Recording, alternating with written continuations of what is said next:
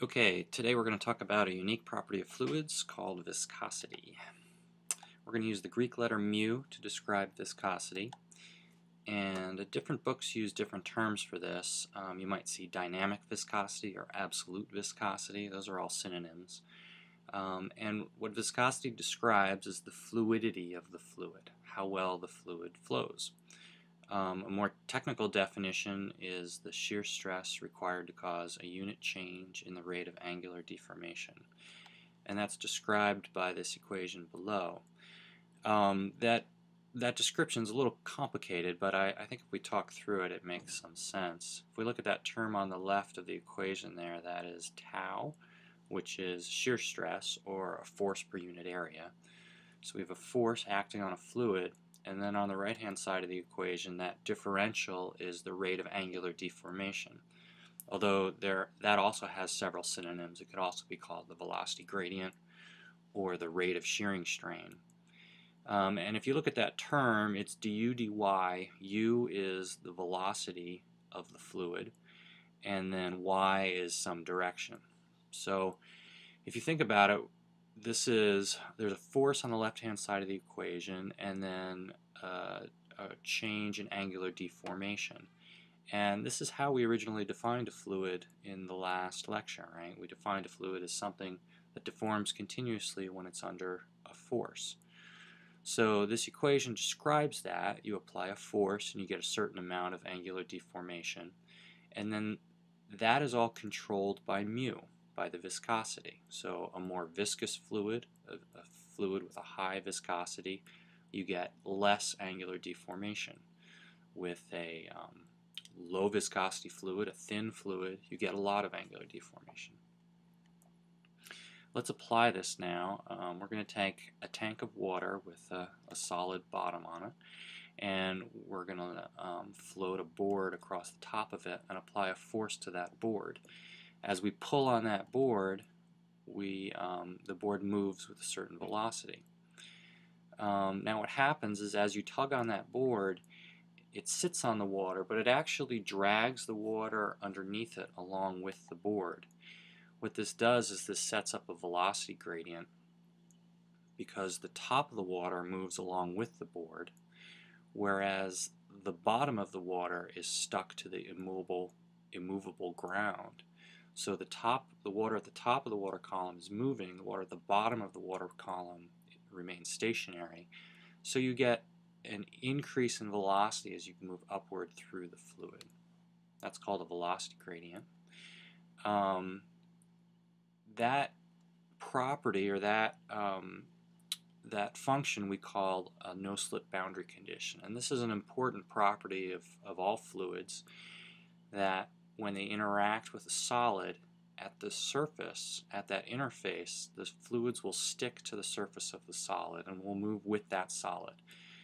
And this plays a role here, but we'll see this again later in the course. This actually plays a very important role in flight and generating lift. Okay, so as the board moves, it carries fluid along with it. It sets up a velocity gradient. That is the same velocity gradient that we saw in the equation describing viscosity. So that du dy, that's what that picture of the triangle is in the figure there. And then the magnitude of that velocity, how fast we're able to pull that board given a unit force, a unit shear stress, is a function of the viscosity of the fluid. If you have a really thick fluid, you're going to have to pull harder to move that board across the top of it.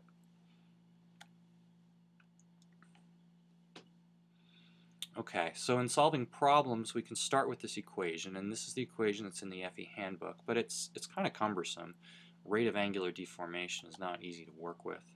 So what we're going to do is we're going to simplify this equation before we actually use it to solve problems. The shear stress we're going to convert to a force per unit area, and the velocity gradient we're going to approximate by assuming it's the velocity that the object is moving divided by the thickness of the fluid layer. And we'll do a quick example of this. Here we have our water in a tank with a solid bottom and then a board sitting on top of it. As we pull that board along, it moves at a certain velocity given the force that we've applied. Let's put some dimensions to this, and this is totally out of scale, but the box has a length of 20 inches, a width of 10 inches, that's the dimension coming out of the board, and a height of 5 inches. And instead of a tank full of water, let's consider this like a thin layer of oil with a thickness of 0.1 inches. Give it a viscosity. And now what I'm going to ask is, how do you find the force required to move that box at a velocity of 3 feet per second? We start with our simplified equation. We're solving for force, so we're going to rearrange that. The first term there is area, and this is an important step in solving these problems, is identifying what area you're looking at. So you have to find the surface area of the object that is in contact with the fluid. So that's the bottom area of this box, and that would be 20 inches by 10 inches.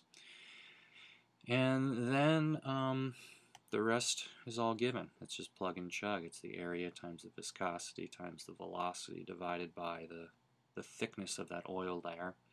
And then we have a unit conversion, and you end up with 0.476 pounds. So this is a major concept in fluid mechanics. You can devise a number of different problems testing this. Just keep in mind you have to be able to convert from that differential equation to the simplified equation. You need to be able to identify the wetted area, or the area that is in contact with the fluid. And then some other things that can be tricky is you make sure you use the force that is actually acting in the direction of movement, or normal to the fluid direction. Okay, so that's dynamic viscosity, mu. These are the units that are typically used for it. It does have its own unit, which you might see sometimes, a poise, and it's a gram per centimeter squared, which is kind of strange conversion if you think about it. You'll see this in industry a lot. They refer to viscosity in terms of centipoise. You can also describe viscosity in terms of a kinematic viscosity. That we use the Greek letter nu for that, and it's the dynamic viscosity divided by the density of the fluid. Make sure you know how to convert from dynamic to kinematic viscosity using that equation. And kinematic viscosity also has its own funky unit called a stoke, and it's a centimeter squared per second, which is again a pretty strange conversion. And then the last thing I want to mention is that we talked about density for liquids being fairly constant over a wide range of temperatures. Viscosity varies tremendously with temperature. So if you're given a temperature in a problem, make sure you look up the proper viscosity for the fluid at that temperature. Okay, we've been talking entirely about Newtonian fluids. There are some fluids that actually don't respond the way we've described. In some fluids, there isn't a linear relationship between shear stress and the velocity gradient, which means that equation we've been using doesn't work in this case. And what this looks like is you see an apparent increase in viscosity or decrease in viscosity as you apply more stress to the fluid. Two good examples of this are quicksand and latex paint. These are examples of thickening fluids and thinning fluids. The quicksand, if you get stuck in quicksand, the best way to get out of it is to stay calm and to slowly pull yourself out of it.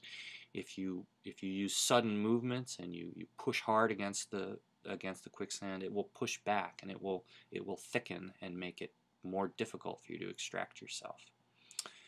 Latex paint is the opposite. It's designed to be a thinning fluid, so that when you apply it to your brush and you lift your brush out of the paint can, that fluid has a high enough viscosity that it doesn't drip, that it stays on your brush.